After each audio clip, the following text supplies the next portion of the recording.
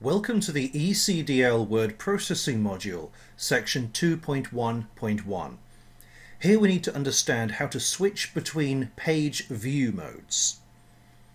If we go into Microsoft Word, there are three different page views which you need to be aware of. All of them can be found in the View tab of the ribbon at the top. So if you click on View, and then on the left-hand side you'll see this section here, which outlines the different views that you can use. Now, as I said, there are three that you need to be aware of. The first one is the one we're looking at right now. It's called Print Layout. You can see it's selected here. And what Print Layout does is show us the document as it would look when we print it off. So you can see the edges of the paper. If I zoom out, you can see the different pages. So we can see exactly what this document will look like if we were to print it out. All the colours are there, the fonts, the layout and everything else. So that's Print Layout. Now the other two that you need to be aware of are Outline and Draft.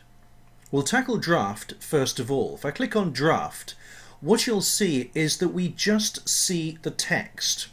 So a lot of the potentially distracting formatting, images, pictures, diagrams, all of that sort of stuff is removed, and we can now just simply concentrate on the text. So if you want to just focus on the text and sort that out, Draft allows quick and easy editing of text. That's its main purpose.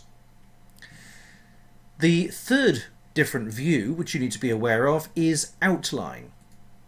Now, whereas Draft mode allows you to focus on just the text and getting the text right, Outline allows you to look at the overall structure of your document, including the order of sections or items or objects within your document. What you can see here is I've got my main title at the top, then I've got a paragraph 1, paragraph 2, and then I've got this blank area here which has this little grey circle on the left hand side. This is my chart.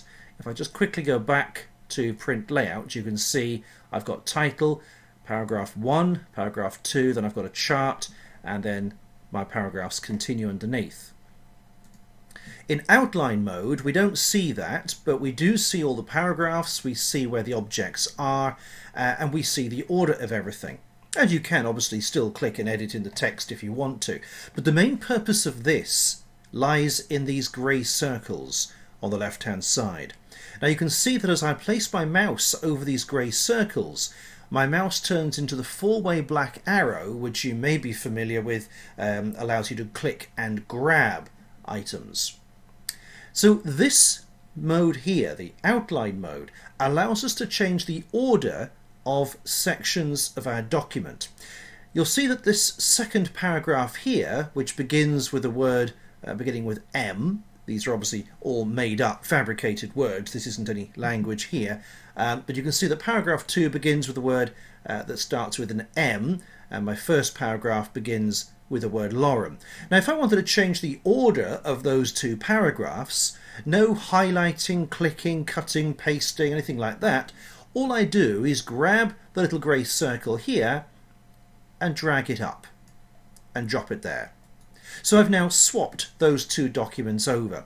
I can do the same thing with the chart here. Maybe I want the chart to appear just after my first paragraph. So I click on the grey circle, drag up there and drop it. So Outline mode allows you to quickly and easily change the order of the items within your document. To come out of outlining mode, you can either click this Close Outline View button here, or you can also go to the View tab and choose the alternate view that you want, either Draft or Print Layout. Let's go back to Print Layout, and you can see here that I've now got my paragraph at the top. This was my second paragraph, but now it's moved up to the top. There's my chart, which I moved position, and here the third item in my document is what was originally my first paragraph. So three different views here: Print Layout, Draft Layout, which is for text editing, and Outline, which is for changing the structure and organization and order of the document as a whole.